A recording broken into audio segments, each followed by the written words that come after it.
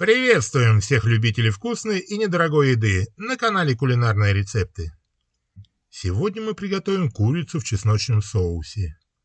На удивление, блюдо не только простое, но и очень вкусное. Короче, наша тема. Возьмем 3 средние луковицы и очистим. Нарежем на тонкие полукольца.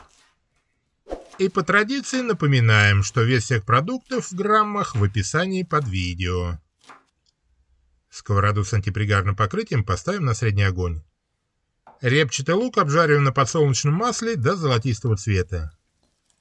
При таких объемах обычно требуется от 20 до 30 минут. Не забываем периодически перемешивать. Тем временем возьмем 700 грамм курицы, промоем и нарежем на порционные куски.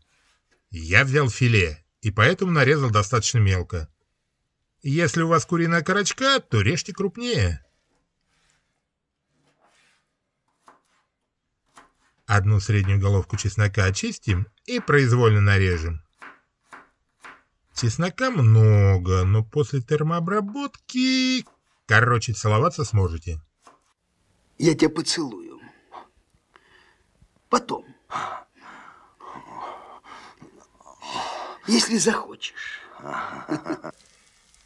Так, лук уже готов. Выкладываем его и в этой же сковороде обжариваем на сильном огне курицу. Но не до конца. Лишь подрумяниваем со всех сторон. Я бы даже сказал точнее, удаляем из курицы лишнюю жидкость. Это займет примерно 10-12 минут. Растительное масло не добавляем. Тем временем возьмем 1 стакан молока и добавим 1 столовую ложку пшеничной муки. Перемешаем венчиком или с помощью миксера в однородную массу без комков. Здесь мука нужна, чтобы соус был густым. Дальше действуем по той же схеме. Возьмем 250 грамм сметаны и добавим еще 1 столовую ложку пшеничной муки. Тщательно перемешаем в однородную массу без комков. Здесь мука нужна, чтобы сметана от тепловой обработки не расслоилась и не превратилась в безобразные хлопья. К курице добавим молоко, сметану, чеснок, посолим по вкусу. Затем добавим 1 чайную ложку хмели-сунели. Перемешаем, накроем крышкой и тушим на маленьком огне примерно 25-30 минут.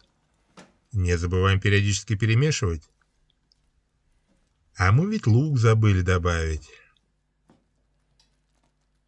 Исправим наш промах. А вернее мой. Пучок укропа промоем и мелко нарежем. Если у вас нет склонности к пониженному давлению, то зелень не жалейте. Как известно, укроп понижает давление, и поэтому не всем полезен в больших объемах.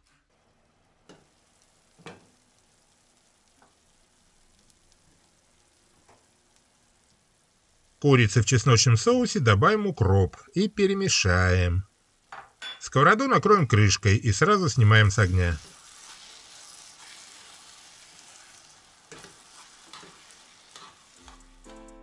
Дадим блюду минут 10 пропитаться укропным духом. Курица в чесночном соусе отлично подойдет к любому гарниру. Приятного аппетита!